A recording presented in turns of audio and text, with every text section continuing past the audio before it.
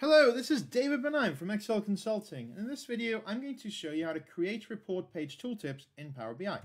Now, what are those, you ask? That means that you get this pop-up on a specific data point with any visual you want, breaking that down or showing you other details. So if I point here, this means that this is how all the data over time by singer, percent female relates to, sponsor being Honda. If I do it here, it could be related to the year 2017 or geographic, whatever I want, it can still work.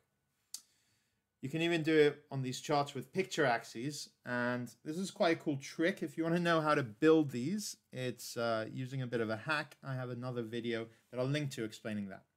All right, so first you create your page like this, and generally it would be just a new page, but I've already pre-built with some visuals to speed up. So the first thing we're going to do is we're going to click on this and we're going to choose page information. So the default is this is showing me drill through. If I change page information to this tooltip, that changes what I want here to a tooltip option. Now I'm going to say this is related to the sales. You can, by the way, have multiple things in here. I could also say it's the sales target. You can also have dimensions. I don't tend to use them, but you can choose a dimension there and then say show when the tooltip is used as a category or summarized. Something I very rarely use, but it is an option. So that is how to set it up. Then there's a couple more things that we need to do to get ready. So in page size, I tend to go for a tooltip.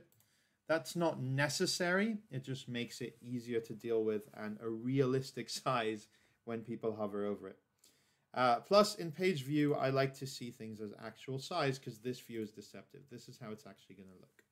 And finally, in wallpaper, I will change the color to be black. So it just really pops up. Yeah, you see how these things just popped up there? I pre-populated there to show what I want to show. Perfect. All right. This should not say spectators. This should say this is a sales breakdown. Just a point that seems to be a bug for now. If you create new visuals in this, it sometimes tends to push them beneath what is the allowed area for this to happen. To fix it, you just gotta like resize it and make sure that it's in view. But yeah, did you see how it pushed this up? But that was a bug in the software. All right, so we've got that showing there now. I also like to click here and hide page. That's sort of most of the work, because now if I've got data broken down by sales, which I do here, it's automatically showing me the tooltip that I just built, which is pretty nice. And it works for different kinds of visuals. Notice the data is kind of pointless if I've already got the data there, but it does work for all of these visuals by default. There is another way to do it, and this one I'm looking at spectators by gender. So this is not actually related to the sales thing. So it's not popping up, or it's popping up with another one. I can overwrite what it pops up with by clicking on this button, going to where it says tooltip, and I can choose the type to be report page or default. So if you don't want that to happen and you just want your defaults, that's your defaults.